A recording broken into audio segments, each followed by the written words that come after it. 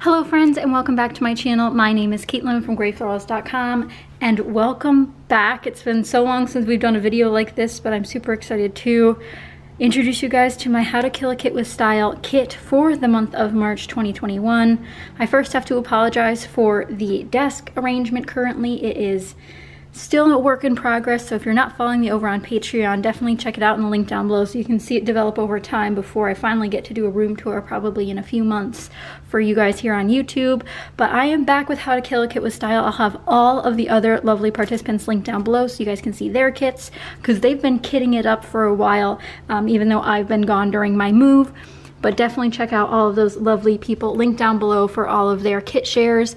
And if you're new to How to Kill a Kit with Style, essentially every month a bunch of us put kits together, make a bunch of things throughout the month, and then do a wrap-up video at the end of the month. So you'll always find at least 2 videos every month from each of us, one in the beginning, one towards the end, of what we started with and what we made and ended with. So hopefully you check out everyone down below. But I only put a very small kit together because, to be honest, I'm not sure what I'm gonna end up making this month. There's a lot going on, but I definitely wanted to start diving into that spring theme. So as you can tell here, I pulled out my Maggie Holmes Bloom paper pad, which doesn't have too much left in it. We can do a quick flip through so you guys can check it out. But really, I am just excited to get back to cutting some paper and having fun with it. I see a lot of cards with this paper pad. I can see a lot more layouts. You guys have seen me use this paper pads in kits and page kits before, so hopefully you either have some of it still or you're at least not sick of it. Some scraps up here as well to work with. So overall, still a lot of potential left in this paper pad, so I'm excited about that. And I thought I would mix that in with some of the embellishments from my stash. Now, I don't own anything from the Bloom collection other than Lay paper pad.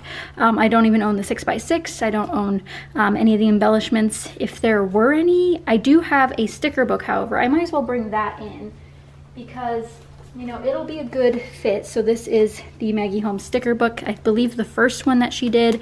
And this, my goal was to use up the whole sticker book last year. This one came pretty close.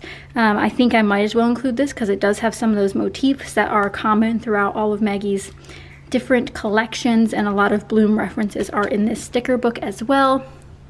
So some of these pages have more than others, but I think it still works really well for what I need, which is just a little bit of inspiration to get me kick-started back into crafting after a long hiatus, as I'm sure several of you guys noticed. I haven't made an actual crafting video in quite some time, and I'm excited to get back to it and hopefully use up some supplies, because you guys know that was a big motivator for me last time I was into the crafty spirits.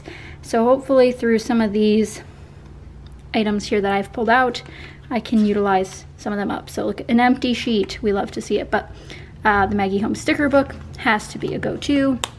Set that right there. So we have the Maggie Holmes sticker book, Maggie Holmes Bloom paper pad.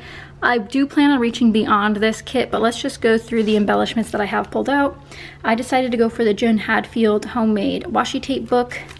Here is some of the samples. Some of these are too dark for the Maggie Holmes, but there are some darker tendencies in some of the patterns, so I thought some of these darker ones might work, but I really like the text print.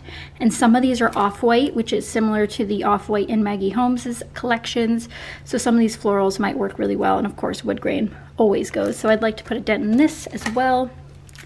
Decided to go silver with these freckled fawn cork silver foil stickers, like really pretty, and I haven't touched them, so I'd love to get another set of those going because I did use the gold ones a ton. And then I have the Illustrated Faith epoxy butterflies. I still haven't opened these despite having them for well over probably 2 years now, but I'm thinking some of these blue and yellow hues will pick up from the Bloom collection. And then these two go hand in hand. The Meow collection by My Mind's Eye. Just again, really great pastels to work with those pinks.